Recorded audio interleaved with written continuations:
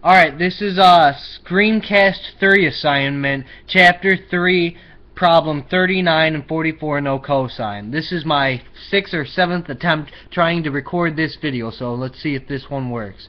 Alright, so we got a cat taking 45 minutes to go 120 meters north, and then we got 17 minutes going 72 meters west. We need to get the magnitude and we need to get the direction. To get the magnitude, we take the square root of 120 plus 72, and those are both squared. Once we do that, we get that it's equal to 139.9 meters. Now we need to divide that by the total time, which is 3,720.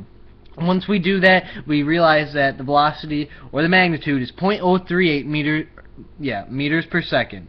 So to get the direction, we take tan theta, and we have that equal to 72 over 120, the 72 being the west, 120 being the north. So we got to single out the theta, and after doing so, you get that the direction is 30.1 degrees west of north. Alright, and that's problem number 39. For problem 44, we need to show that the average acceleration of the skateboarder is g sin theta, where g is 9.81 meters per second squared.